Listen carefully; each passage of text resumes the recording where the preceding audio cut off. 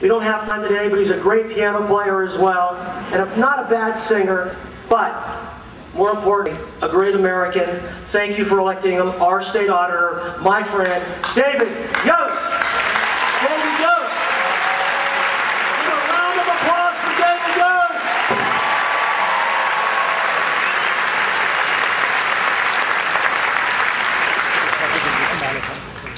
Pat's my congressman. How about Pat Tiberi, huh? He fights for us. How great is it to be here where they make stuff, right here in Ohio, huh? And I'll tell you what, manufacturing coming back to Ohio, and jobs are coming back to Ohio, and after next Tuesday, better days are coming.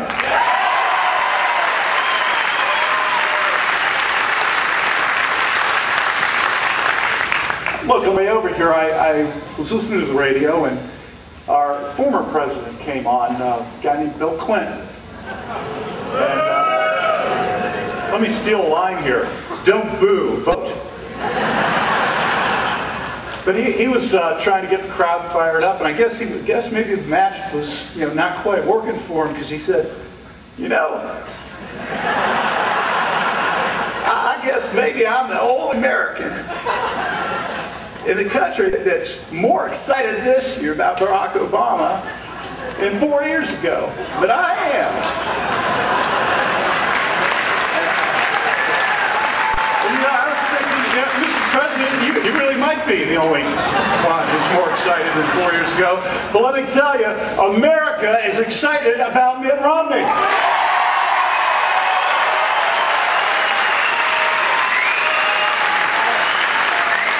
Last week, the president summed this whole election up. He said, it really comes down to a matter of trust.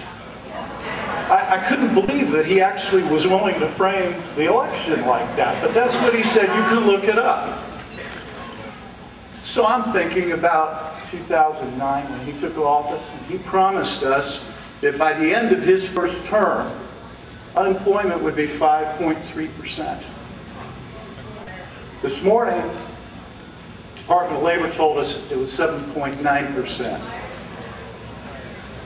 Let me ask you, who do you trust?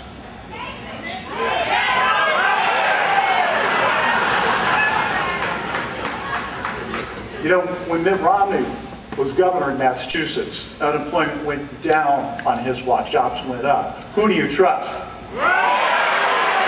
You betcha. I remember our president telling us that he would have a post-partisan president. You remember this?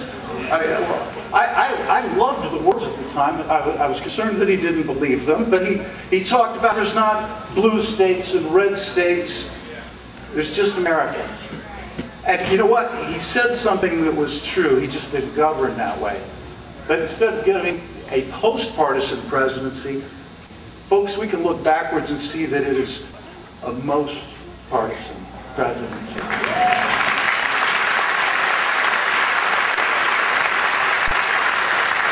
But we can look back on the record of Governor Romney, who reached across the aisle, who kept his veto pen at the ready. Nobody ran over him. He was ready to work with the other side, and he got real things done for Massachusetts. He'll take that record and that know-how to Washington and do the same for America. Let me ask you again, who do you trust? Who do you trust? Who are you going to vote for on Tuesday? Yes, sir.